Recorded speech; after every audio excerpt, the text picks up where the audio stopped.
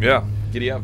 Congressman, good to see you. It's been a while. Good to see you. Yeah, no, I see you in social media. It seems like a little bit more than personally. We got to change that. This is great to be here. Yeah, this has been the weirdest 2021 I've ever lived through, and I'm sort of pining for the normal days of 2020 at this point. I mean, when people were joking about, to 2021 that hold my beer, right, with 2020, Yeah. it's we've definitely stepped on it. Look, I still remain optimistic that we'll kind of turn a corner here, but we've got a lot of work to do if we're going to do it. So I'm always optimistic, and I think that's why both of us do what we do, because things can always get better, Yeah. particularly when things are really bad. But you were talking a little bit before we went live about the experience in the safe room at the Capitol. And I should point out for everyone watching this, we're taping the day after the violence at the Capitol. So first of all, you haven't had any sleep. So if you say something really stupid, we won't hold you totally accountable. well, if I say something really stupid, it'll just be a normal day. Yeah. But if it's unintelligible, then please forgive me, because we've had pretty much a lack of sleep. Yeah. It's been an intense few days, and it's not surprising in a sense. And I used a phrase on Monday night. I did an interview with Tucker on Fox, and we were talking through some of the issues, and then heading into Georgia, and he was just asking about what kind of led us there, and I made the point that I used the phrase that we were in a cold civil war. And some are obviously going to now try to view that as being part of the, increasing the temperature. And in fact, it's kind of just a recognition of the reality of what we're feeling in this country, right? And it's cold, but obviously on Wednesday we saw some of the heat from that, and we can talk about what caused some of that and so forth. But the bottom line is we have some deep divisions, and we have American people who are frustrated, and understandably. We have small businesses shut down, people's livelihoods they've invested in, and they're not able to go carry out their lifelong dream of owning a restaurant or a coffee shop, and they're mad. And a lot of that has bubbled up in a number of different ways over the last year or two. And then we saw it get really intense on Wednesday. It was unfortunate. It was wrong. People shouldn't have stormed in and broken into the Capitol. And I wish the president hadn't spun up people in many of the ways that occurred in the preceding weeks. But the republic shall endure. And we went back and we did our job on the floor of the House, and I'm glad we did. Well, you and I believe it was your letter, your instigation, but correct me, you and Thomas Massey and Nancy Mace and I believe 3 other members wrote a letter which was really a letter to America, and not a letter to any official, explaining what you were going to do and why you were doing it in terms of electors before anything bad happened. Was that on purpose? Yes, it was. We had been discussing over the preceding days what we should do and how we should express what we had come to realize we shared in views about the acceptance or non-acceptance of the electors. So yeah, you're right. It was Congressman Massey and Mace and Buck, myself, McClintock. I know I'm probably forgetting one or two, and so we put this letter out in essence saying, look, we believe in the 12th Amendment to the United States Constitution, and we believe that it amends the Constitution in whole with the result of the simple fact that we're supposed to count the electors. And it is an important piece of the fabric of our country because it reflects the very union that began this republic when states came together, and it respects the fact that those states choose the presidential electors. And if you turn that on its head, and if you empower Congress to do the choosing, then you fundamentally alter the bargain. You fundamentally alter that core founding principle where these states came together in union. Now, there's a lot of variables in all of that, I recognize. But our belief was strong that this is fundamental. And no matter what you think about what happened in various states, no matter what your belief is about problems in the election system, and look, some of those are real, some of those are overblown. We could have a whole episode on that. But no matter what you believe on that, fundamentally the states send the electors, and our job is to count. And it's a really important moment. I was proud to be in the House chamber when the Vice President of the United States carried out his solemn duty in his oath to defend the Constitution by opening those electors, finishing the job, and we approved the electors and moved forward. And this principle, this fundamental principle of federalism, is something that we used to preach in the Tea Party days. Federalism was part of our civic religion. And have we lost that? Do people not care about federalism anymore? Well, I still think it's fundamental to who we are, and people get it when they think about why they live in certain places and where they want to live, and a choice to live in Texas or Montana or someplace versus, say, New York or California, or vice versa. I think I've applied for honorary citizenship in Texas, just the Republic of Texas, just in case things in D.C. go horribly wrong. Well, we would be honored to have you, of course, and I think Texas 21 is a particularly good spot. And we welcome you in the Hill Country. And look, I think it's a part of our ethos. It's part of who we are as Americans, but not everybody gets it or thinks about it. Not everybody nerds out reading the Federalist Papers like we might. Not everybody goes and studies that history. But they do understand it, right? They understand that our nation was built on these ideas where we have communities, we have people with shared ideals, and you start ripping apart the fabric of America if you're forcing everybody to accept one-size-fits-all type solutions from faraway powers, right?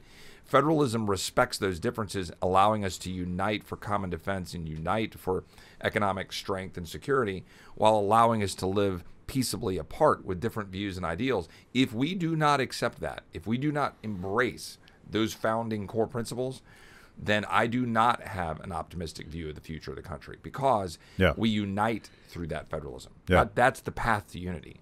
I was thinking about this in the context of your phrase, a cold civil war. A good friend of this show and a good friend of ours, Senator Mike Lee, has argued that federalism is the only way to defuse the bomb, because it was designed by the founders to protect us from destroying each other, because what you want to do in Texas may not be the same as what people in Utah want to do, or people in D.C. Maybe a bad example because we're unique, but the states and I would argue as a libertarian, communities. Right. Communities should have that power. Right. And I'm not even sure I would want the state to have that much power. But what you did that potentially upset so many Trump voters was really a defense of a system that ultimately allows them to live their lives as they choose, instead of what President Biden will want them to live. And that's pretty core. That's exactly right. That was certainly the intent. And I have been warmed by the amount of incoming feedback in terms of mail and email and phone calls from people across the spectrum, thanking me and thanking my staff and thanking Congressman Massey and my colleagues that stood on that principle, those who get it. And I think there are many more who get it than who don't. And, yes, people were understandably frustrated about, some of the things they saw with respect to our elections, and other things. And I also, let me just take a moment to say, I think that some of the frustration about the elections is actually proxy for bigger frustrations. Not to say those aren't enormously important, but they're proxy for all of those other underlying issues in which people feel like they're being told how to live their lives and unable to live their lives freely and according to the ways they want to. A family in my district who wants to educate their children in an environment that respects the United States, teaches them core Western civilization values, honors their faith, whatever it might be, and they can't in the public school system. They're just prohibited from being able to do that. But yet they're paying taxes for the privilege to educate their children in a way they don't want to. They're frustrated about that. They can't afford to have a parent stay home and homeschool, or they can't afford to send a child to private school. That's central to their existence. Yeah. Their business is now shut down because a local tyrannical government comes in and just declares you will be shut down. And that same local government will do nothing, by the way, Matt, to make them whole for that taking of their livelihood. They will do nothing. They will look to Washington and say, write another blank check, mortgaging the future of our children and grandchildren. And the people see that, and they're angry. And you know what? So am I. I'm really angry about that. But we as statesmen in this town, as godforsaken as this town might be at times, we have a duty to stand on that Constitution and to stand up and say, this Constitution affords us the way to unite together. Let's go fight for it, and let's fight for it now. It's kind of remarkable to me, and I want to talk about violence, and I am an absolutist, pro-peaceful protesting, anti-violent protesting guy, and I want to talk about that. But the context of this, as you just pointed out, and you've been very vocal on this, and unfortunately not that many members of Congress have, about these arbitrary lockdowns and the arbitrary takings of people's livelihoods. Right. And those two things, parents, public schools refuse to open, not because anyone cares about the children, but because the unions are more interested in their well-being as opposed to your children. Shutting down business and bars and arbitrarily saying this person's essential, this person is not essential, which means they're worthless, right?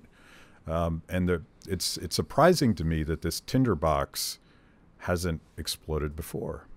Like, what are we doing? It's insane that we would ask the American people why the entire Washington class is well-fed.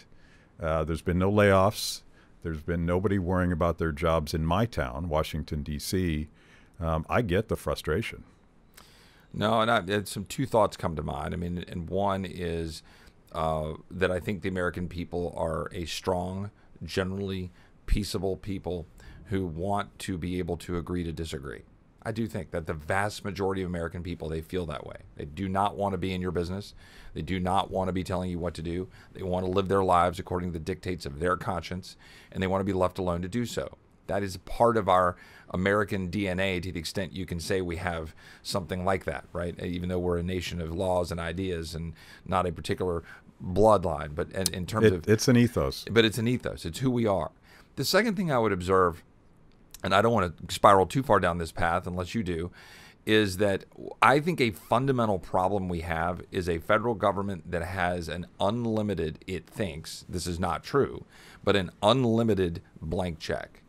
And the problem with that is not just the $28 trillion of debt that's barreling to well over $30 trillion. That is a massive problem, destabilizing our economy and our currency and all those things that we could do a whole episode on. But it goes to the heart of a government that then has unlimited power. Because it can do whatever it wants to do, and then there's no check. If the federal government had to stop before it wrote another check, then it would have to make a choice, right? It would have to choose between Social Security and Medicare dollars and writing another check to fund keeping businesses open, even though they're not in the heat of a pandemic, by making decisions on that. They'd have to choose, which policies they're going to enforce on schools when they're dumping $50 billion and saying, here's how you're going to do it. We never do that. We never have to sit at a kitchen table and make a tough choice like you do, like a small business does, literally ever. And therefore, we are ripping apart the fabric of our nation with checks. They're going to be our undoing if we don't stop it. Yeah, it's my progressive friends worry a lot about haves and have-nots. Mm-hmm. And I think particularly during the lockdown, but I think this was true long before the lockdown, there is a political class, and it's all the lobbyists and crony capitalists and power mongers and bureaucrats, people that can't be fired. There is that tension, and I think that's why sometimes you see populist crossover between some of the Bernie bros, some of the Trump protesters, Ron Paul, the Tea Party. There's a lot of anxiety about that. Mm-hmm. And the question is, what do we do about it? And I want to start, because I want to give people some hope and some optimism. And I'll start with a story that you may or may not remember, but I first met you when you worked on Capitol Hill. Mm-hmm. You're getting nervous because I'm going to tell. Well, no, and I remember, but I don't remember where you're going, so go ahead. You're always going to tell stories about the old days. Yeah. But I was working for an organization that was one of the few institutions in Washington, D.C., right of center, that was opposing a Republican president who wanted to pass this massive bailout of Wall Street. It's 2008. Yeah. And I could name names, but I can tell you that there was virtually no one, libertarian or conservative, inside the Beltway that was willing to stand up against that, because it was our guys. And that's how I met you, because you were working on Capitol Hill at the time, and you were working with us to find members that were willing to do the right thing. And there just weren't that many. And the reason I tell that story is that sometimes the most difficult thing to do to defend liberty is calling out your own. It's pretty easy to call out Joe Biden. Like we could do that all day and we get lots of clicks and everybody would be like, yeah. But calling out your own team like you did with this letter, that's where you defend liberty. And I spent an entire hour talking to Glenn Beck yesterday. And I think the podcast has probably already been published. And we're kind of calling out our own. Like nonviolence is an absolute principle. When I was working with the Tea Party, we studied the civil rights movement. We studied the very conscious tactics that they chose to not get violent because they wanted to galvanize public opinion. What happened at the Capitol is an abomination, not just because it's not who we are. It's because the tactic of violence is now galvanizing the American public away from whatever their cause was. You know, you raise a lot of different issues there. That wasn't a question, by the way. Well, no, but you've touched on a lot of different topics, Yeah. and one of them is that's important to talk about is the temperature and what we experienced on Wednesday. I was on the House chamber, right, when people were banging on the door. I mean, I'm a member of the United States House of Representatives, and there are people banging on the door. You got to think about that for a moment. Even as we are in the middle of the debate attached to the counting of the electors for the President of the United States, that is an extraordinary moment in our nation's history, right? And that one will be written about and talked about. And I was there. We should not have been in that position. Not we, the members of Congress, we, the nation. And it is the product of a number of things, but a woman died right off of the House floor. A woman who is a veteran, a 14-year veteran of the United States. I don't know her ideology. There's stories being written about it. I don't know. It's not really the issue right now. She was a woman, an American, who served her country, and whatever led her to that moment, trying to crack onto the floor of the House and breaking down glass, she died. A police officer just died last night. That was formally announced that he passed away from injuries sustained. This is in our Capitol. This is a moment that we need to use to spring forward, to embrace the principles that unite us together, to move past it and not incite the hatred and the violence against our institutions and our nation. And that's the path before us. And I believe that we've got that opportunity. I believe that we can use this as a galvanizing moment to remind the American people the very principles that this country have embraced, that the world has looked to and still looks to, are the principles that will carry us forward. And that we've talked about federalism, we've talked about our history and our founding, but those are the things that will define us now coming through this. And as we head towards, we're 12 days till the inauguration. And I'm going to be admonishing now. So you talked about admonishing your own. And I did that on Wednesday, and I'll continue to do that. I'm doing it as we speak. I keep getting, pushback. I'm also going to admonish my Democratic colleagues that they have an obligation to turn down the temperature. They have an obligation not to walk in believing there's some massive mandate for them to start pushing their policies and their dreams onto the American people. Yeah.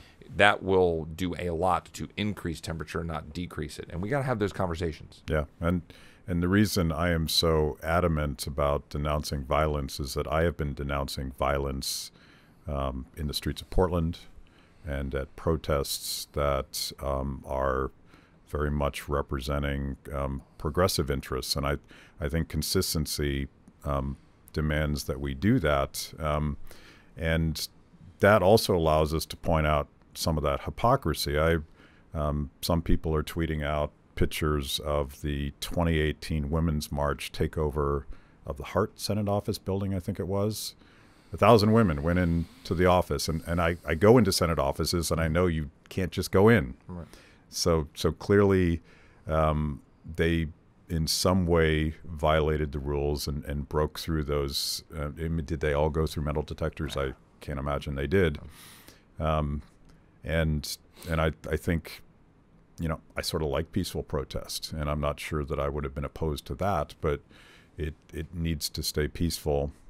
The story I told just a minute ago about the Wall Street bailout, we actually had a little party above this studio. I don't know if you remember it, but it was, I think I called it the End of Freedom Party, where I gathered everyone in Washington, D.C. that opposed the Wall Street bailout.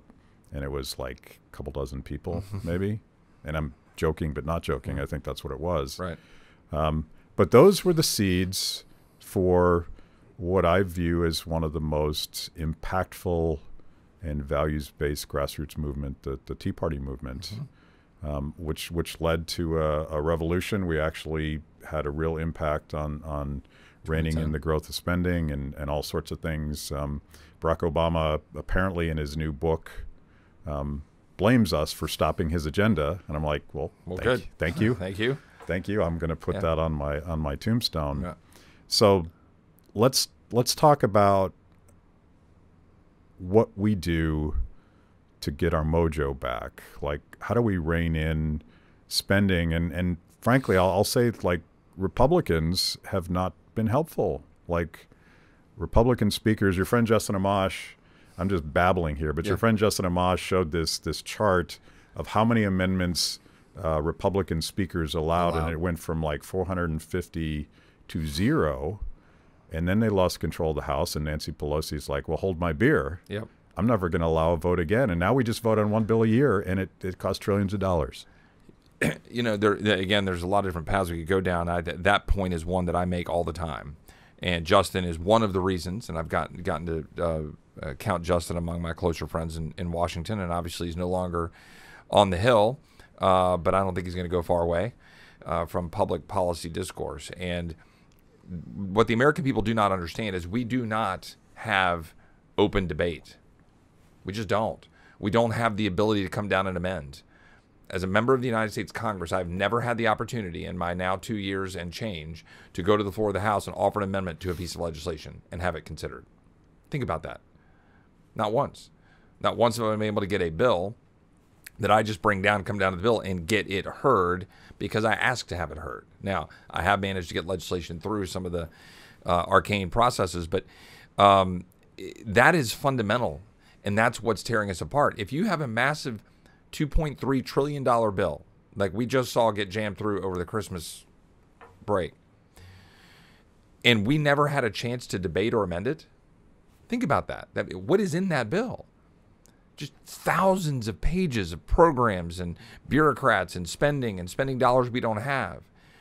We didn't break down and say, okay, let's have a debate over $600 checks and $2,000 checks. Let's just have a debate on that. Let's have a debate on PPP extension and funding for small businesses.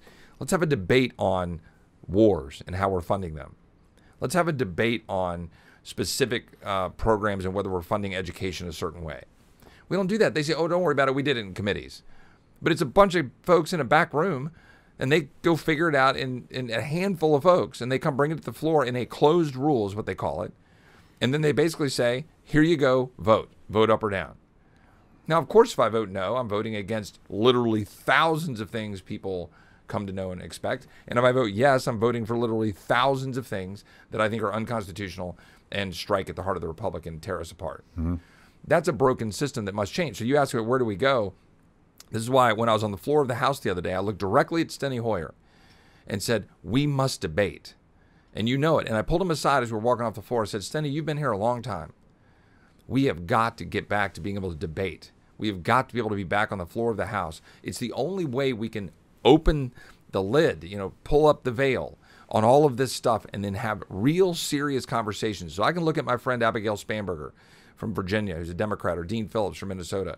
Look at some of my House Freedom Caucus conservative allies, and we all sit down on the floor and we say, what are we going to cut? What are we going to expand? What are we going to do to not just turn a blind eye, to not just 28 trillion, 30 trillion. I mean, we're stepping on the gas, Matt. And all of that's funding these various enormous programs. We've got to be able to have debate. We've got to be able to bring that back so the American people can see it. I'm 100% aligned with Justin on that, Thomas and others that believe we need to have open debate. So it just dawned on me that without your ability to offer an amendment the so-called People's House doesn't actually give any vehicle for the people to even express frustration. Like if you want to offer an amendment in the House and you're a Republican and you're a constitutional conservative, you're in the minority of the minority, you're probably not going to pass it. But at least there was a vote. At least there was a public debate about views and values that represent your constituents. Well, and you also don't know if you may pass it. Right? There are a lot of things we agree on that we never get a chance to be able to have an actual airing. Right? I was able to get a bill passed on the PPP Flexibility Act that was 7 pages last June, when small businesses were dying. And we had passed that Monster CARES Act, which had a lot of stuff in it I did not like. But the PPP bill had some good parts, some bad parts. Big businesses were able to take money they shouldn't have been able to. But we wanted to give flexibility to small businesses who were dying. Literally thousands of small businesses in my district were calling my office thanking us for getting that done. And it was me, and it was Dean Phillips, a freshman Democrat and a freshman Republican. And we essentially took it to the people and had an outside-inside game, as you know, bring pressure from the outside, and demanded it. And the speaker looked at it and was like, well, we're going to have to do this. We have no choice. Yeah. But that took my years of experience in this town, working with Dean and finding a path to apply that outside pressure. And you ask what we're going to need to do.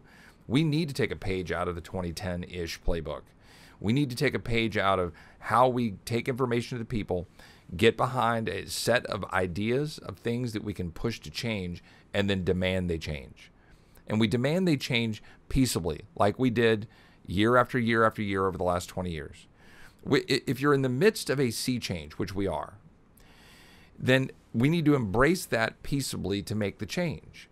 Like, it takes time to reverse the ship, right? It takes time to get that shift. And we made a lot of inroads in 2010 and 2012, and the Freedom Caucus is born, and we've got voice now to a lot of those concerns that were just happening by process here in this town. The bailout, the Wall Street bailout.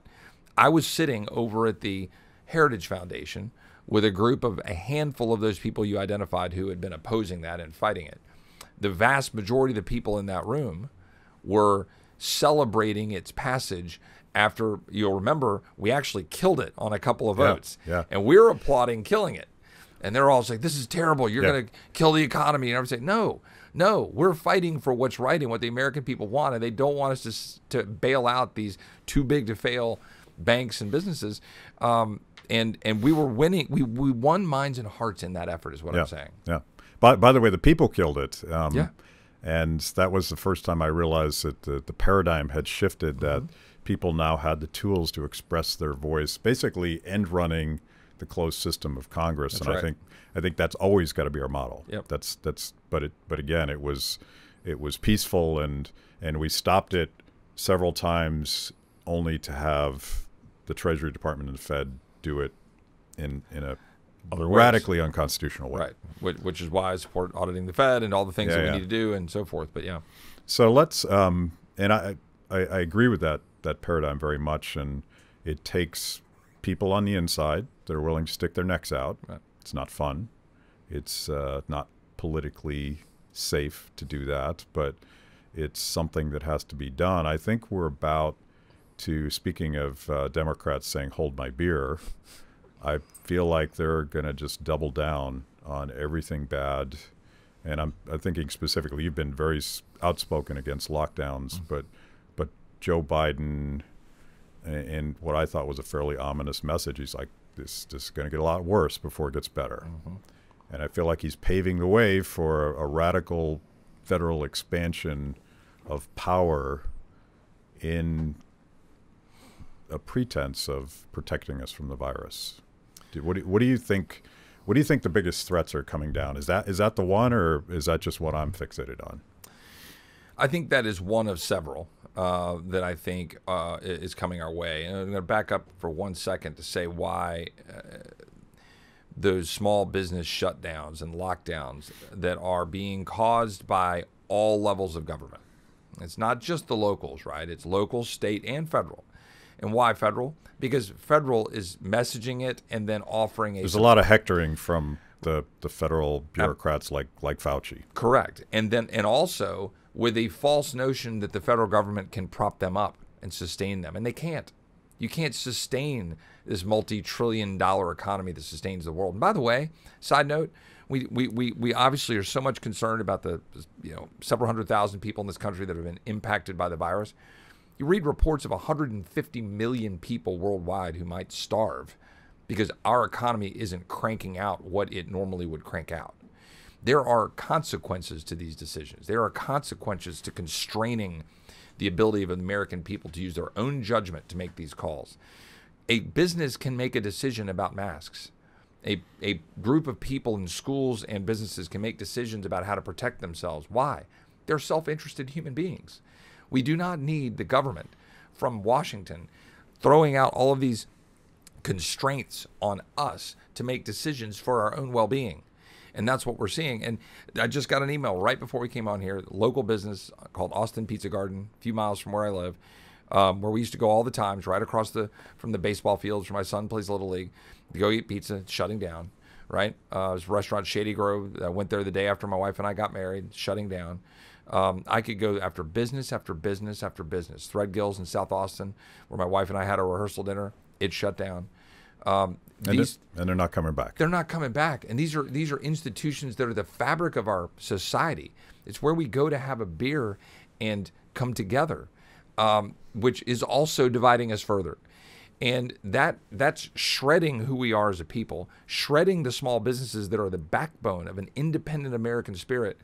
Instead, all while enriching the very mega corporations that don't give a rip about your local community and that have nothing to do with that fabric of your community when we talked about what it is to be Austin, Texas, what it is to be the state of Texas. And Chili's survives on the corner, and Google and Amazon get great, but every little local mom and pop shop or business that's been there for 30, 50, 70 years gets shredded. That's what I want to push back against. And I will be fighting as hard as I can, nonviolently, fighting as hard as I can against the incoming administration and or my Republican colleagues that want to continue to perpetuate that. And they do so at the peril of stability. And it is important to note that you and I share, and that was the point of what I wanted to do this week with accepting the electors and drop down the rhetoric, a belief that we as America must do this peaceably. But we also need to recognize that when decisions are made recklessly to drive an enormous agenda without a mandate, there is no mandate right now, then you are going to cause tensions to rise. And that is a message that I hope my left-leaning friends will listen to and hear. When you come in here on a high horse saying we're going to have, you're going to push D.C. statehood, right? We can agree or disagree on that and have a debate about D.C. statehood. But that's going to elevate the temperature, right? Because now you're saying 2 new senators. Mm-hmm. You're going to elevate the temperature on perhaps firearms, right? And you're going to have to register your firearms or pay a tax. Well, guess who's going to, out there among firearm owners, is going to say, oh, sure, Uncle Sam, sign me up. I'll come fill out that form telling you that I've got this weapon. People are going to say no. And you start breaking down the fabric of the rule of law because you're telling people to do things that are contrary to their own well-being and that are contrary to the American spirit. Yeah. So you are a 100% constitutional conservative, but your message sounds like something that I've been characterizing as libertarian populism, and it's populism in the sense that I want the people to be involved, but it's based on those principles of localism, bottom up, people helping people, state and federal authorities staying out of the way. I know Thomas Massie and Justin Amash, Mike Lee, Rand Paul, and others have had a lot of success working across the aisle. I think the establishment would call it strange bedfellows. Thomas Massie's working with Tulsi Gabbard. Mm-hmm. Have you had an opportunity to do that, and on what issue? Actually, on a number of different things, and I'm actually delighted to do so because you kind of lay down the normal sort of structures around here that says you must do this because it's a game of shirts and skins, and you're kind of going, wait a minute. I mean, and I worked on a piece of legislation with my friend Abigail Spanberger from Virginia. Now, people might know I'm a Texan, a proud Texan. Family goes back to the 1850s, but I actually grew up in Virginia, went to the University of Virginia, lived in Richmond. It was my first job near where Abigail lives now, and she went to the University of Virginia, so we share all that in common. So we were working on legislation. I actually had people on my side of the aisle saying, she's going to be in a real tight race. You don't want to give her air cover to be working with her on something that she might be able to use to be able to go run to get reelected. I said, if I can't work with Abigail, then who may I work with on the other side of the aisle, right? I'm not saying I don't want a Republican to win the seat or someone that more shares my worldview, of course. But Abigail is a friend and someone that I'm happy to work with. And we've got legislation, for example, that would require members of Congress to put all of their investments into a blind trust to try to at least minimize some of the obvious profiting self-dealing some members of Congress are getting through, while they're in office. And I think that we should try to separate that. And Abigail agrees. So we've got legislation to try to do that. I think that's a good thing. As I said, I worked with Dean Phillips to pass the PPP Flexibility Act, which was an enormous deal. 7-page bill passed in the height of tension when they said, no, we got to pass this $2 trillion bill. And we got that done in June, in the middle of all of that. And it was an extraordinary achievement. And we got it passed all the way through the House and then in the Senate and signed by the president. So there are opportunities to work together. There's a lot that I work on our entanglements overseas. Look, I represent Fort Sam Houston, Army Futures Command, about 80,000 veterans. San Antonio is called Military City, USA. We have a lot of strong veterans in the state of Texas. And I'm hawkish when it comes to wanting to defeat bad guys. Very much so, actually. But I am not hawkish in the sense of what we currently have today in having 20-year engagements in Iraq, Afghanistan, now Syria, Yemen, all built on an authorization of the use of military force passed in 2001. We will reach the 20th anniversary of that this September. There are men and women in uniform who have enlisted and are serving today who were not alive when we passed that authorization of force. Think about that. It's extraordinary. World War II for the United States lasted about 3.5 years. 3.5 years on a two-front war. And we've now been 20 years in, and Congress doesn't have the fortitude to stand up and vote and put its mouth where its money is. Mm-hmm. I think that's extraordinary, and I think these are the kinds of things where Zoe and others on the Democratic side of the aisle, we're having those kinds of conversations, and we should. It's that's an issue where conservatives and libertarians and progressives can very much find common ground, and I would make sort of the fiscal conservative case for that. I think the undoing of all of the fiscal restraint we accomplished during the Tea Party takeover of Congress was undone by Republicans that wanted to give national defense a blank check. And it is sort of the end of empire sort of argument. Like, if you're in Afghanistan for 20 years and you're in all these other places, it makes our men and women in service less safe. It drains our country of finances. I mean, that's a huge driver of the national debt. So I think that sort of tripartisan coalition, as Justin Amash would have called it when he was still in Congress, those are the kinds of things we need to focus on, because it's the right thing to do from sort of a values base, but just practically speaking, we can't afford it. No, I mean, I couldn't agree more. And, when I talk to a veteran who has been on 6, 8, 10, 12 tours of duty, and when I think that the fraction of the American people who are wearing the uniform, which is less than 0.5%, and I see the toll that takes on families. Yeah, that's another aspect of this, right? And look, our men and women in uniform, they sign up knowing what they're doing, okay? And many of them love it, love what they're doing, and are blessed for doing it, and God bless them for it, for protecting our country. But we're also often asking them to do things over and over and over again in an extended period of time. And you want to talk about some of the issues we now have with respect to mental health, PTSD, the things that are impacting these veterans who have been injured, hurt, but just the raw impact on who they are and their psyche. We need to own that as Congress.